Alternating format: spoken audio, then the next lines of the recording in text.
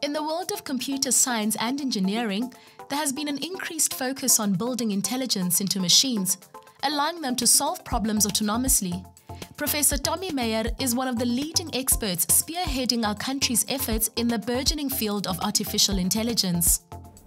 The field I work in is called artificial intelligence, and its main goal and purpose is to get machines to reason the way in which humans do.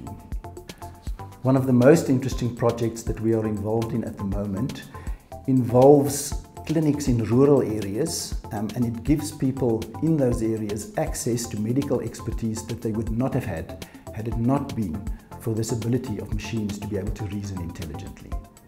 What gives me career satisfaction is the fact that the skills that I have can be put to use so as to make a difference in other people's lives.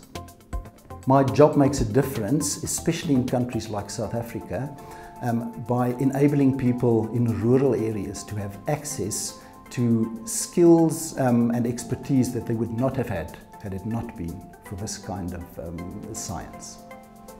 One of the most common misconceptions in the area in which I work is the belief that we mostly do computer programming. It is the case that we do computer programming, but before we get to that aspect, there is a lot of high-level problem solving that needs to be done, and that is the most interesting aspect of the work, in fact. What I enjoy most about working at the CSIR is the fact that this is an institution that gives you the opportunity to link up the academic expertise that you build up at tertiary institutions and bring that through to actual applications so that you can make a difference in people's lives.